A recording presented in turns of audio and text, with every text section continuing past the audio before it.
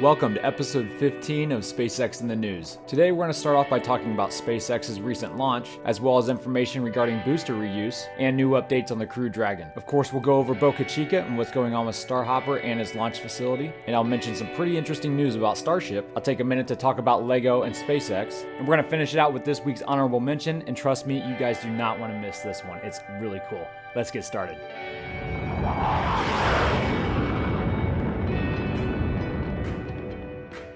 So do you guys like my hoodie? It's pretty sweet, right? A friend of mine from SpaceX sent me some shirts this week and I love them. They're actually really comfortable and I'm looking forward to showing the rest of them off as I do some more of these videos.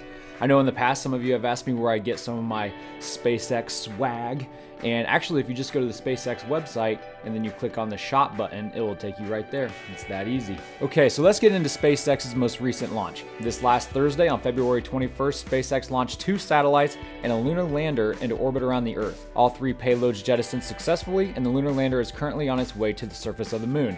It should reach there in about 2 months. And SpaceX even managed to land their booster for the 3rd time. I actually covered this launch in my first live video ever, and it was actually a really good turnout. I was expecting about 100 people maybe to stop by, but turns out over 1,000 people did. So thank you guys all so much for tuning in and watching the flight with me. It was such a great time. I look forward to the next one. I'm going to do the Demo 1 flight on March 2nd with the Crew Dragon, so make sure you guys tune in for that as well if you want to join in on the fun. I'll be doing Q&A again for sure, and if we happen to reach that 10,000 subscriber mark by that time, I will definitely be giving out some free SpaceX stuff. Join me. I can't smile because my lips are so dry right now. They're cracking. Sucks.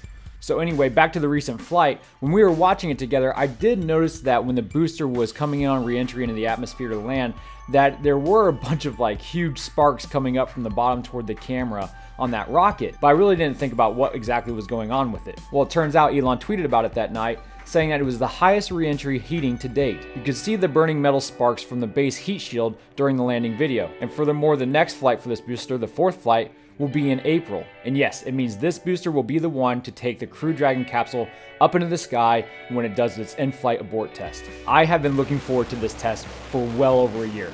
I mean, everyone who knows me pretty well by now knows that I love parachutes. I think parachutes are the coolest thing ever. Yes, retro landing rockets is awesome. I also think parachutes are awesome. And I cannot wait for this test to happen. You have no idea how many times I watched the Crew Dragon abort test from the launch pad just to keep my sanity in the meantime.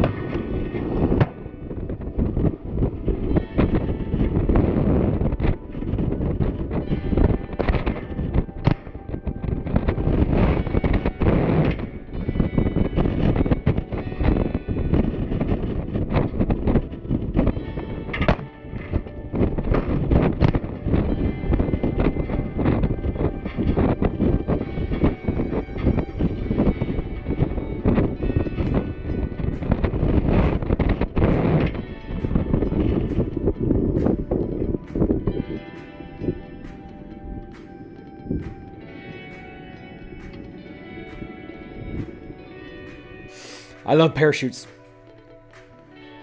When Elon was asked how many launches he's expecting to get out of this booster, he replied that it's basically a sure thing this booster is going to get destroyed once the Crew Dragon capsule separates. Once the Crew Dragon is taken off the booster, the aerodynamic advantage is gone. I mean, that is the nose cone for the rocket. And since this event will be taking place during max Q, when the most aerodynamic pressure is on the rocket, that flat, hollow inner stage is going to just act as a bucket in the air, gathering up all the pressure and all the air, and it's just going to want to rip this thing apart. But if what I read is correct, the booster's going to destroy itself anyway. It will self-destruct once that capsule ignites and separates itself. But for every other Block 5 booster, Elon thinks he could get 20 to 30 flights out of them before they're retired. He seems confident that Starship will take over before this Falcon 9 fleet reaches end of life, and rightfully so, I believe. Again, the ultimate end goal is to completely eliminate the use for Falcon 9 and Falcon Heavy rockets. Starship and Super Heavy will be able to do all these jobs these previous rockets have done at a lower cost, and that's due to its 100%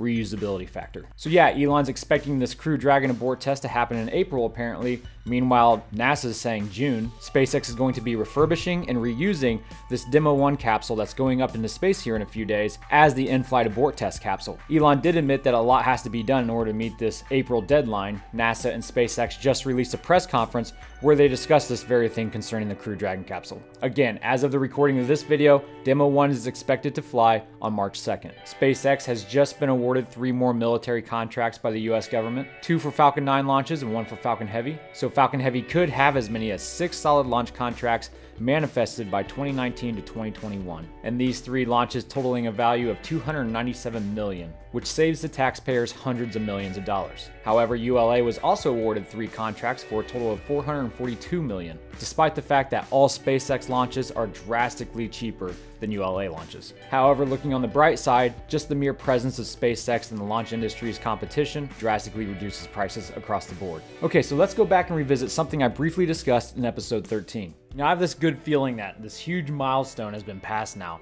and hopefully the snowball will start rolling downhill, gathering momentum, so we can get these engines on Starhopper. Starhopper can do its tests, Starship can start progressing, and not just one Starship, 2 Starships. What I was alluding to was SpaceX's upcoming plans to build Starship and Super Heavy in Boca Chica. Not just the Starhopper that they're building right now, but the actual Starship that's going to take us back to the moon and one day to Mars. And just over 1 week after posting that video, SpaceX fans found job openings on websites like Indeed looking for Starship engineers in Brownsville or Boca Chica, Texas. Now, this confirmed half of the information I alluded to in episode 13, but that's only 50% of the equation. At the time, Elon Musk was also planning on having a second Starship engineering team positioned at the Cape. The idea that these 2 teams would compete against each other to see who could build the first Starship. Now, it would be a friendly competition. Each team would communicate with each other about problems they experienced as to help the other team out. The ultimate idea being that things would move along twice as fast. Now, this means one of 2 things. Either SpaceX hasn't gotten around to posting job openings for the Cape site, or this plan has been nixed entirely. Only time will tell. Now, concerning the progress of Starhopper and its launch facility down in Boca Chica, for the last several weeks down in southern Texas, the weather has been absolute garbage. Fog, drizzle, but the workers are still out there doing their job. Small progress is being made on Starhopper, and big progress is being made at the launch facility. However, it has been confirmed with pictures that SpaceX is building an entirely new fairing for the Starhopper. The bottom portions have already been made, and local resident Boca Chica Maria said it's the calm before the storm concerning building activities. Yesterday, the crane moved stainless from tent to the yard. Could hear it better than see it. They are at it again, but it's just too foggy. Plus, the launch site is at full speed. And I just absolutely love this picture that she took of these 2 workers on top of the bottom part of Starhopper. It is just so awesome. Now, concerning Starhopper's Raptor engines, Elon was asked on Twitter exactly what's happening with them down at the McGregor test facility. Elon said the last firing they did to test the chamber pressure on the Raptor SN1 damaged a lot of parts on the engine. But don't worry, these things are expected when you test to failure. The great news is that the second Raptor engine, the SN2, is almost finished with production and will be ready to fire soon. There were some improvements made to SN2 after SpaceX did this test to failure with SN1. So that, my friends, is what you call progress. Alright, so let's talk briefly about something quite a few of you are interested in here, and that is the official review results for my LEGO Falcon Heavy project. So in February of last year, I submitted my first ever LEGO project to LEGO Ideas. And it's that Falcon Heavy you see over my left shoulder. In just 4 short months, it reached the needed 10,000 supporters to be considered as an official LEGO set by a LEGO review board. Now, it took about a year for the entire process to happen, and it was my project and 10 other projects that were under review. And to be completely honest with you, it wasn't just a shock to hear that LEGO rejected my space project, but it also rejected the 3 other space projects as well. And you know, it was a real bummer to find out that we weren't going to be getting a SpaceX LEGO set, but I actually felt kind of bad for LEGO because they received a ton of blowback all over social media. People just can't wrap their heads around the idea of why LEGO would reject space when it's obviously such a popular thing right now. But with that being said, I still want to offer my congratulations to the 2 winners. I suppose the good news is my brother and I have already submitted our next LEGO project, which is the Starship and Super Heavy. Obviously, as we gather 10,000 supporters, we're going to have a lot of changes to make to it.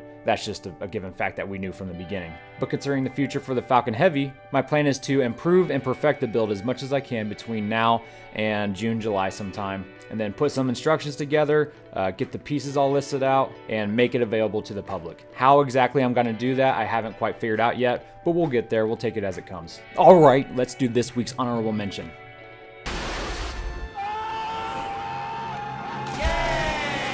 Yesterday, Virgin Galactic Spaceship 2's VSS Unity made its second official suborbital flight to space, but it was the company's first time taking up a passenger that wasn't a pilot. This third crew member was Virgin Galactic's chief astronaut instructor and cabin evaluation lead. The crew experienced several minutes of weightlessness before returning back to Earth and landing on a runway. On this flight, there were also several NASA experiments, but like Blue Origin, the purpose of Virgin Galactic is to ultimately take passengers to space on joyrides. Unlike Blue Origin, it will be in a space plane rather than a rocket. The previous vessel, the VSS Enterprise, broke apart mid-flight, killing one of its pilots. Virgin Galactic was started in 2004 by Chairman Richard Branson. It will definitely be interesting to see what kind of achievements this company makes in the future. Well, that's all I have for you guys today. Thank you so much for watching. I would say it's a pretty good probability that my next SpaceX in the News video won't be next weekend. Instead, I'll be doing my next live watch video for the SpaceX Crew Dragon Demo 1 flight, and I would love for you guys to join me. Win some free SpaceX stuff. Should be a great time. Thank you guys again for watching. Godspeed.